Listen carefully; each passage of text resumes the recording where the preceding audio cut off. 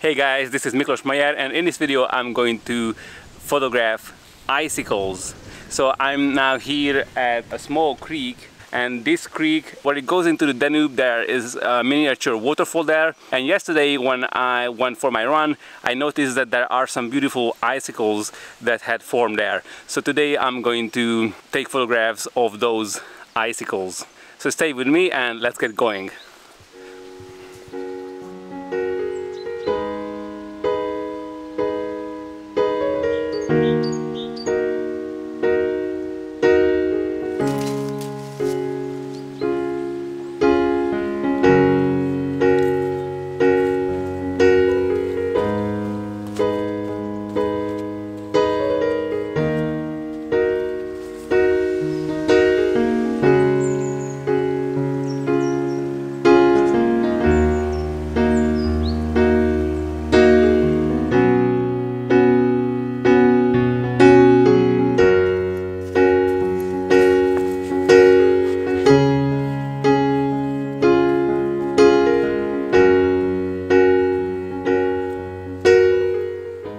I arrived to the mini waterfall, which is just next to the Danube on the left side of the river. There is the creek, and I'm planning to take photos from down there with my Canon 6D with the 50mm lens. Now I got down into the creek so I can show you what I was planning. I was aiming at roughly this composition, but I think it works better with a portrait orientation. It will be just perfect for the 50mm lens.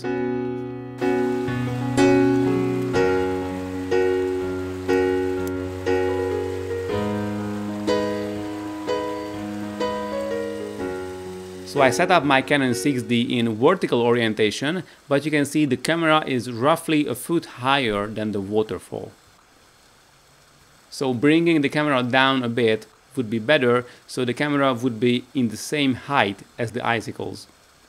But before that, let me show you my settings. I was in manual mode, using manual focus, and to make shutter speed longer, I went for a narrow aperture like f14 and used ISO 100. And then I just played with the shutter speed to obtain the right exposure. Here my feet were in the icy creek. Luckily the shoes held up really well and the water didn't make it inside. Now let's see how this composition turns out. So this is the one where the camera is higher than the icicles.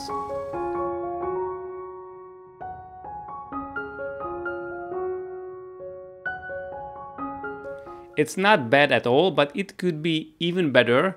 So I decided to put the camera down roughly 10 inches. This will definitely be a better composition. Let's see how this one turns out.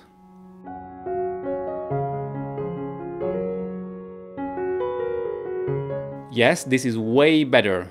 I also like the curvy log on the bottom of the frame and also the other curvy log that goes into the upper left corner. They make a very nice natural frame to the photo.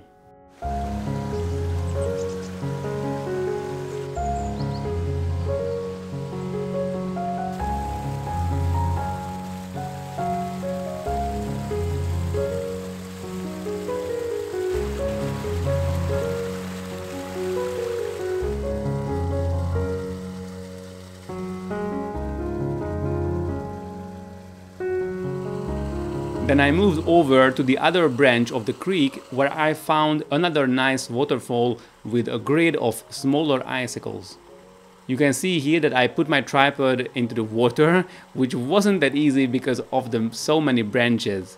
I almost had a heart attack here because as I came out to film this, the whole thing almost toppled into the water because the branches lifted the tripod. Again, let me show you what I'm shooting with. I have my Canon 6D on the tripod with a 50mm f1.4 lens on it turned into manual focus. On the lens, I have a circular polarizing filter. Although it doesn't make a big difference now, I like to use it on water surfaces. Of course, I'm composing in live view, so I don't have to lean down to reach the viewfinder, and I can also see how my exposure will look like. I'm in manual mode, in manual focus, with f16, ISO 100, and the shutter speed set to half a second. Just to be on the safe side, I was taking HDR brackets of 3 shots with 2/3 stops apart, and I had the 2-second timer on.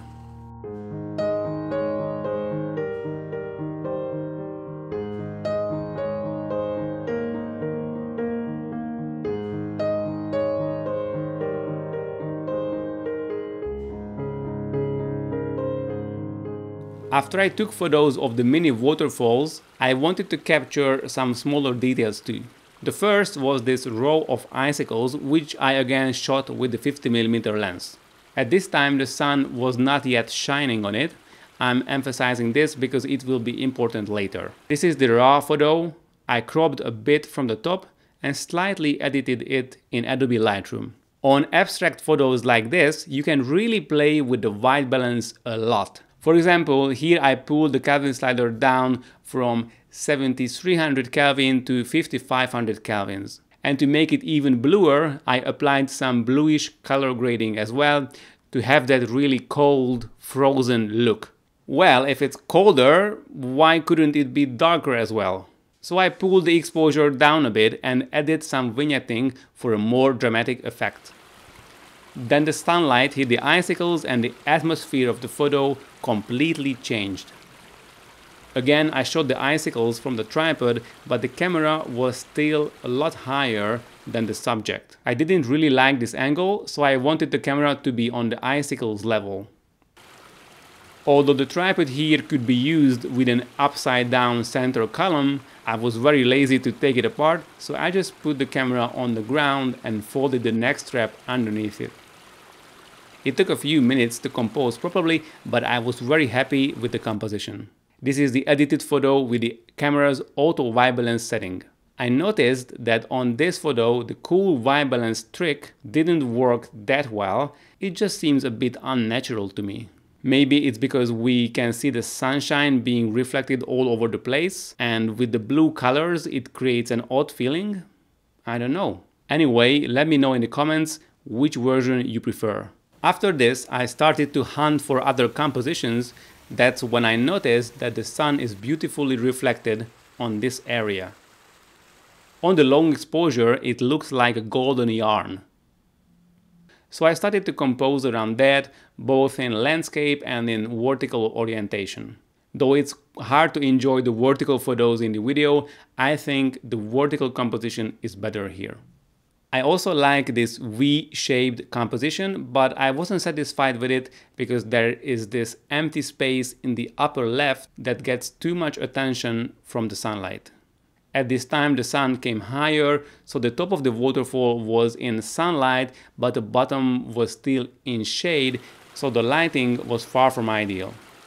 Therefore, I started to look for tiny details that had even lighting, so I put the 70 to 200mm lens on.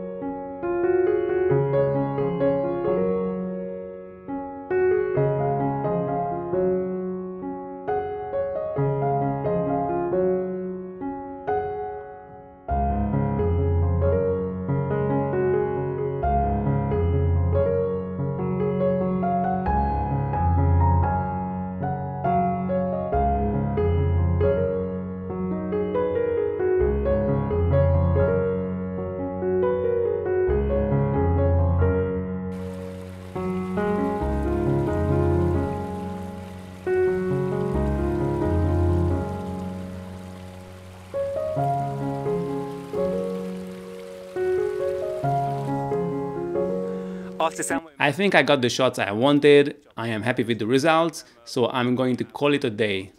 I spent roughly 3 hours there, but I can always go back because there will be very cold weather in the next week.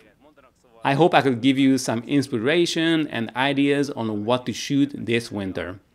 As always, if you found my video useful, please subscribe to my channel and hit the like button as well. Stay healthy and all the best from frozen Hungary.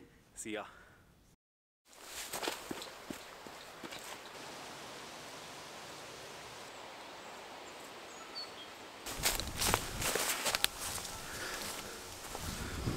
Őszinte leszek, annyira felöltöztem már, hogy azt gondoltam, hogy hideg lesz. Hideg is van, de annyit futkározok, hogy egyáltalán nem fázok.